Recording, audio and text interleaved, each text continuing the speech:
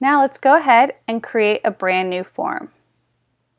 To do this, we click the Create Form button. Once in here, it immediately brings us to our Form Properties page. This is just a high-level overview of the Form Properties page. For more information, check out our Customer Success Center, articles, or use our Show Me How tool. Let's go ahead and click the Create button. Once we start creating a form, we're immediately brought to the default Form Builder view. On the left-hand side, we have a list of elements that you're able to add to your form. By selecting one of these, it'll immediately show up in this device view. So let's go ahead and add the date element.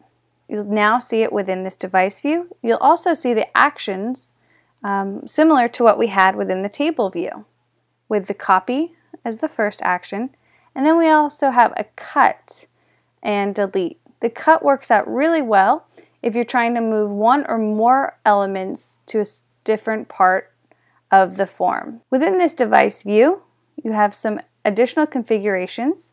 If you want to change the device size, we have this little icon. As we move across the screen and go past the device, we now see our element properties.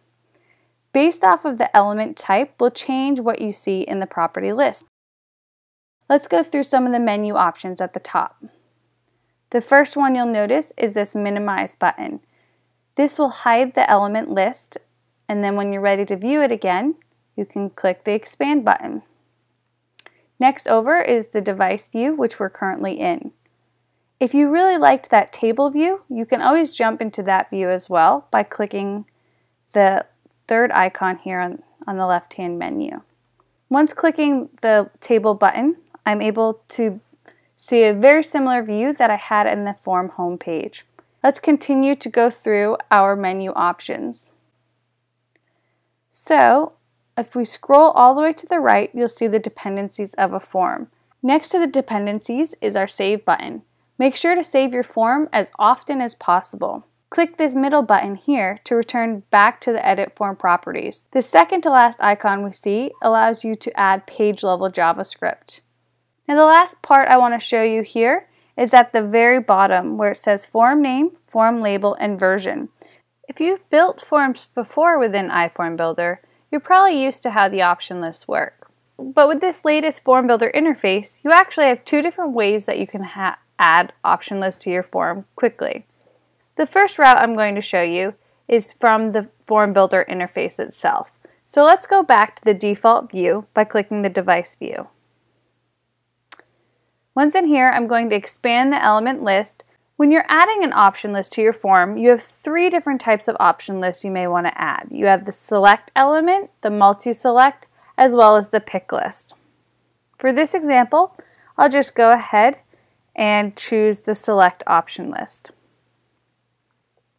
Once I've added one of the option lists, if I scroll down in the element properties section, I now see this new area that says option list.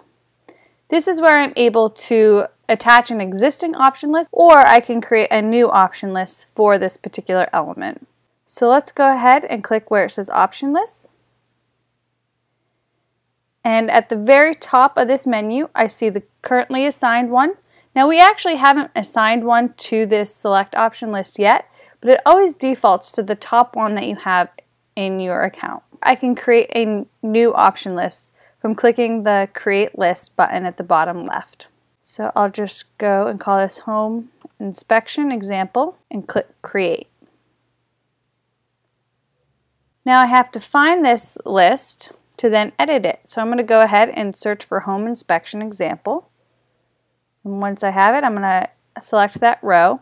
And now I have the ability to add the labels and key values to my option list. Let's go ahead and start adding to our option list. Oops. At this point, after I've added Home 1, the key value's already been created, and I can either click the plus button here or hit the Enter button on my keyboard. Once I do that, I'm able to add another option to my list. After I'm done adding everything, I'm going to click the check mark in the actions to confirm that I've completed adding that option, and then I'm going to save the list. And at the very bottom, the last step is to assign selected. And now I'm just going to save the form. Now that was one way to add an option list to your form. Let's go about and do the second way, which is probably my preference. The first thing I need to do is build my form and then put in option list elements. And I'm going to choose a pick list, and I'm also going to choose a multi-select. At this point, we're going to pretend that we've built out our form in its entirety, and all that's left is to create our option list and assign them to this form.